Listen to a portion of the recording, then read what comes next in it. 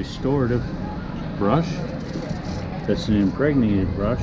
It's very coarse, and it's to break up all the dirt and residue down inside the treads.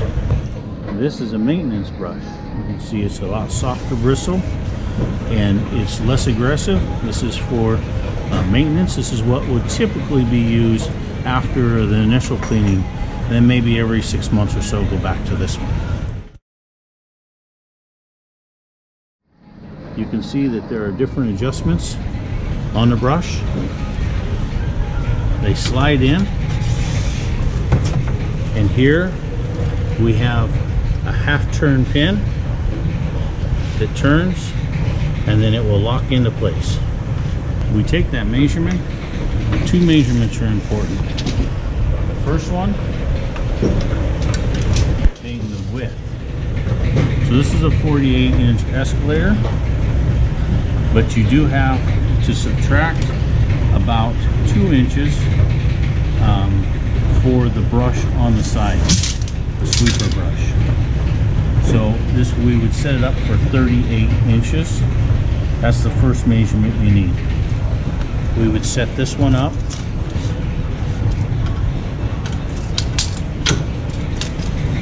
Locked into place. So we'll measure across 38 inches. Then we would take our brush, our vacuum heads, and we're going to bring them out to the same.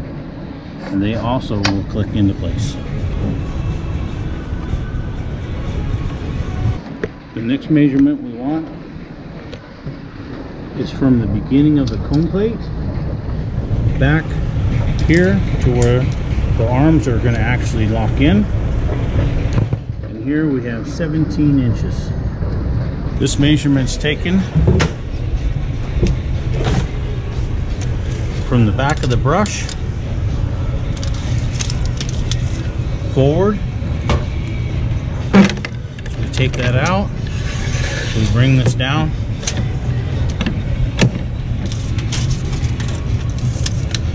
and we have it locked in at 17 inches.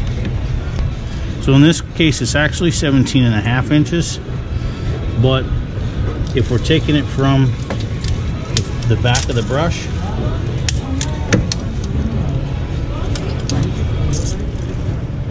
there's the back of the brush. So that's your measurement. Those are the two main measurements. So here you can see you only have one hole showing. You can set the other side for the exact same.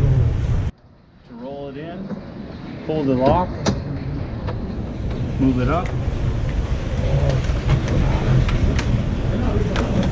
slide it into place, let it down, and it locks into place. To unlock it, pull the lever, tip it back,